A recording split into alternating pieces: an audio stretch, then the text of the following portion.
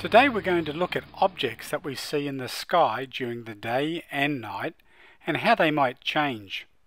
If you sat in the same position all day and all night looking toward your neighbour's house, you would see a number of changes in the sky. For example, every morning you will see the sun appearing to rise in the east and set in the west.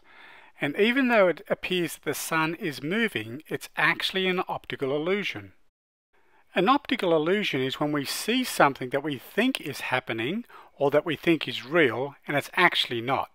So even though it appears that the sun is moving around the earth, it's actually the opposite. The earth is revolving around the sun. I want you to pause the clip in a moment and I want you to think of some of the objects that you could see in the sky, both in the day and night. Think of something made by humans, 4 natural things that are not alive, and something in the sky that's alive, and I'll give you a hint, we saw a clip of it before. Okay, let's see how you went. Something that you saw in the sky that was made by humans. Did anyone guess? That's right, it was an aeroplane. Okay, how about 4 things that were not made by humans that we see in the sky in the day or the night? Well, they were the sun, clouds, the moon, and the stars. How about something that you saw in the sky that was alive? Did anyone guess that one? Well, if you didn't, it was birds. Okay, I have 2 further questions for you, and the first one is this. When can the moon appear in the sky? In the day, night, or day and night?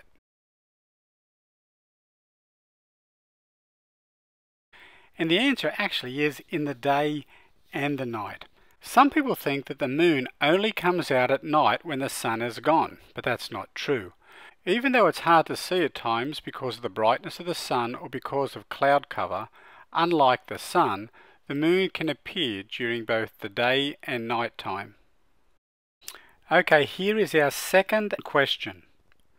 The moon, as it moves through the sky from the time it rises to the time it sets, appears to change in size.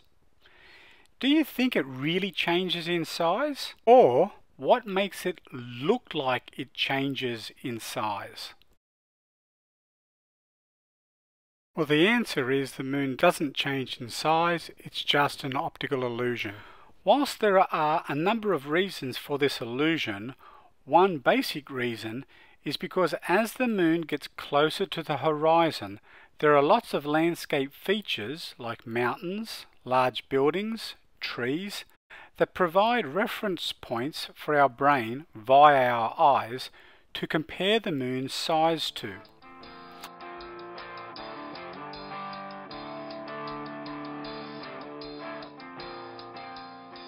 Wow, you actually want more.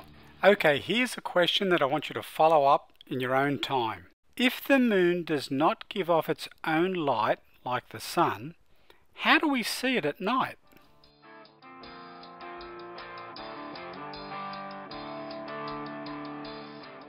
To answer this question, how do we see the moon at night because it doesn't give off its own light, I want you to look at this diagram.